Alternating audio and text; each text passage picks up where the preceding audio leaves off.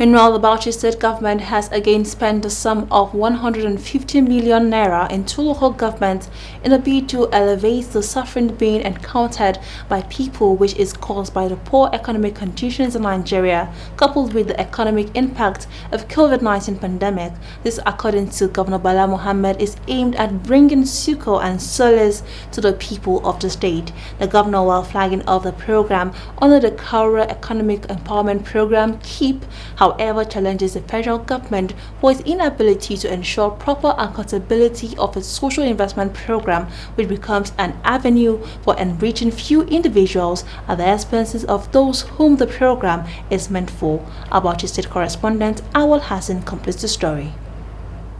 The empowerment program of the Bauchi State government, tagged Kaura Economic Empowerment Program, KEEP, is meant to cut across all the 20 local governments of the state. So far, 8 local government areas have already benefited, and this is a ton of Dambam and Misau local governments, making a total of 10.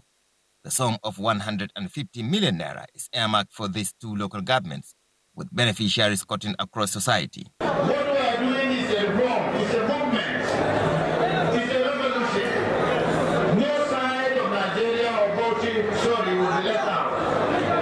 We are providing infrastructure everywhere. Even the local government that have not voted me like myself, we are spending over 10 billion to build a road to connect the local government, that is the meters. Governor Bala Mohammed, however, challenges the federal government for its inability to ensure proper accountability of its social investment program, which, according to him, has become an avenue to enrich few Nigerians.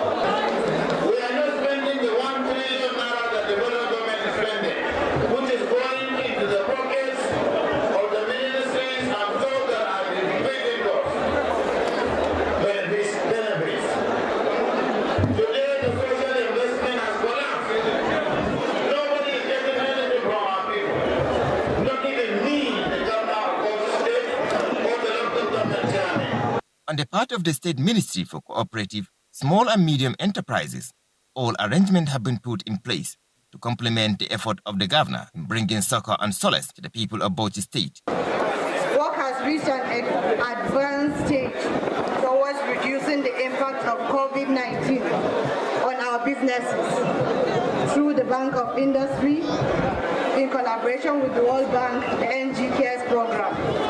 10 local governments have so far benefited from the Kaura Economic Empowerment Program, KEEP. Awal Hassan, Viewer TV News, Bauchi.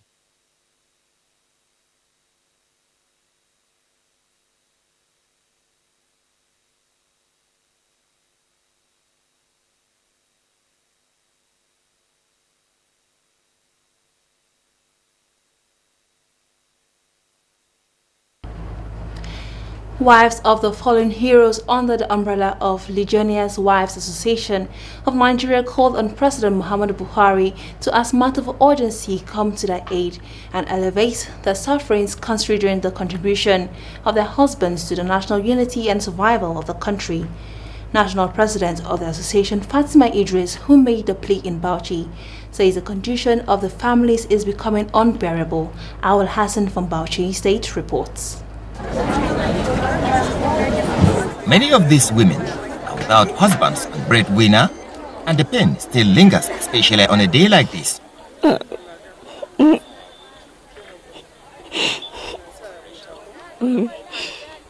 Their tears is not just for the loss of their loved ones, but for the pain of being abandoned by the authorities who gave their loved ones the mandate of protecting the nation at the cost of their lives. Liberia. We have been neglected for a long time. I've been saying it time and time again. Anytime we come for programs like this, I complain about the situation of the Legion entirely, not even the Legionnaire's wife. So we are calling on the government to please assist us. Our husbands have fought for the unity of this country. Our husbands made this country to be bearable to us to live in peace. The National President Legionnaires' Wives Association of Nigeria calls on the concerned authorities to look into the plight of these women and their families so as to alleviate their suffering. These women have nothing doing, one. Secondly, we don't have even handwork. We are calling on the government to please help us and create an avenue where these women can be able to be going for work, going to like entrepreneur, like skill acquisition. I think it's the same thing. So we are calling on them to assist us and give us capital to start some petty business that can be able to sustain these women and their family. And most of them, their husbands are old. They cannot provide for them. Those that their husbands are alive, they are the women that are catering for their husbands, going to the farm, going around somewhere, even beggars.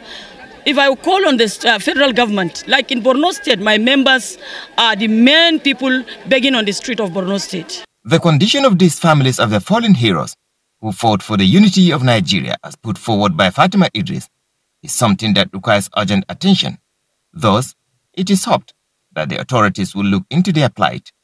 Awal Hassan, Viewer TV News.